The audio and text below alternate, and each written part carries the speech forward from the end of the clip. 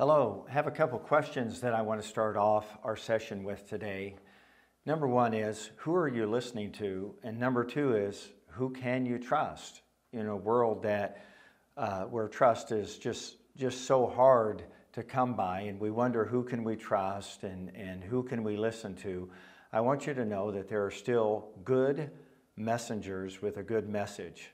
And even though we live in a time where there's a lot of false messengers with false messages, I want you to know that you can align yourself with those whose intentions are good and who serve you, not because of what they can receive, but what they want to impart to you. So I want to read my text today. It's out of 1 Timothy chapter 1 and verse 5, and it says, "Now the purpose of the commandment is love from a pure heart, from a good conscience, and from sincere faith."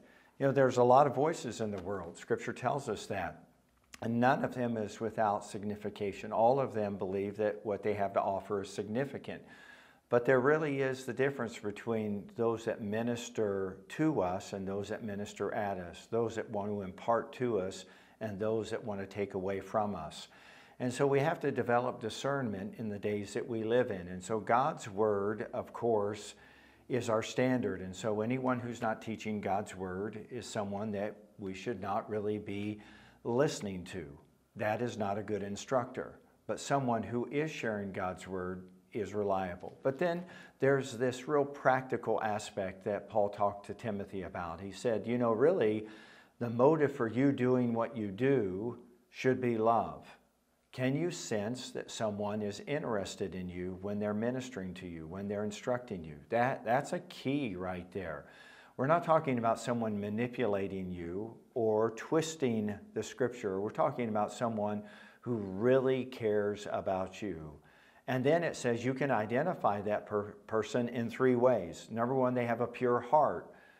Their agenda is God's agenda. They don't have their own agenda in mind. Secondly, they do it with a good conscience. They want to do what they do because they believe it's the right thing to do. They believe it's the noble and the true thing to do. And then the third aspect that these people and quality that they possess is that they have a sincere faith.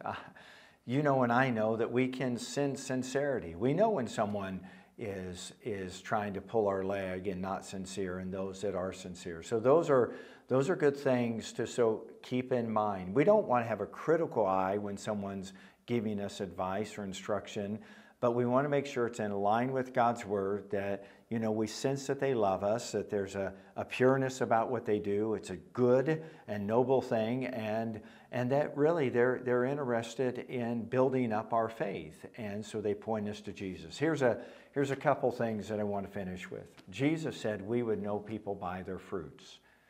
And so it's okay for you and I to examine and to look for the evidence of godliness in someone's life. What is the evidence of godliness? Selflessness. So if someone is serving you and someone lives and has the evidence of godliness, they're probably a good instructor. What about someone who is selfish? Well, we already know where that goes, right? So we don't have to really pay attention to their instruction. So I want to encourage you, have ears to hear what the Spirit is saying. God still has messengers with a good message that help build us up and strengthen us in the faith. Because there is a difference between the true and the false. And through the Holy Spirit and through the Word of God, we can stay on this straight and the narrow path. God bless you. Have a good day.